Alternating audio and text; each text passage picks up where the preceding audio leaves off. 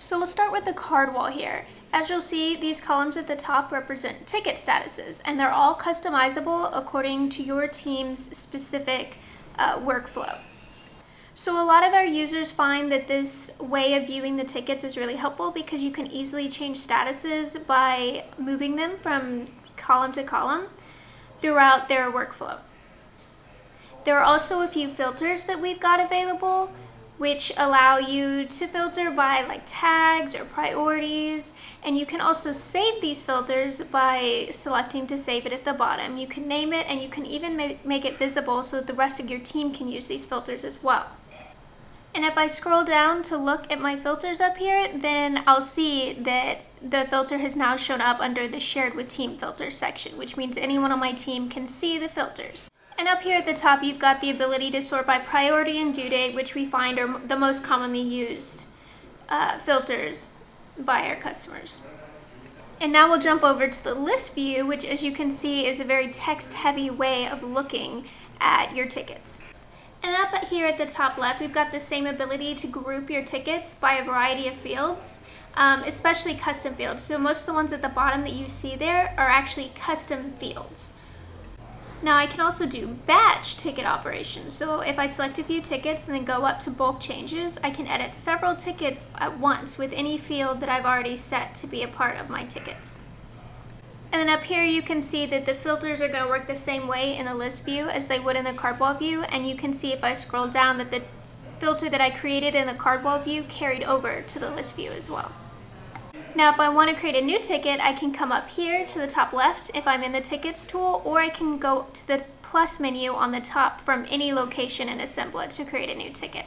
And once the ticket editor is open, I can enter a summary for the ticket, which is like the ticket's title, and I can also write in a description of whatever the ticket purpose is.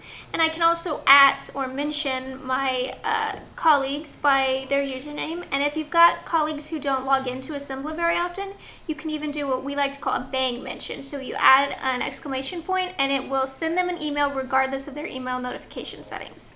I can also add followers really easily down here. I'll just type Matt's name in and I can add him as a follower however I'd like. I could also assign it to Matt so that he'll be automatically followed and he'll be unable to unfollow that ticket so long as he's assigned to it. There are a number of other fields that you can choose here, as well as creating custom fields. And each ticket has several sub-tabs. We've got the attachments ticket to attach files. We've got related tickets, so you can add existing tickets or new tickets in a variety of different relations. We've got parent-child, task-subtask, a bunch of them. You can also see all the followers and add them really easily, as well as merge requests and time worked on a project. If you use the time tracking tool, this is very helpful.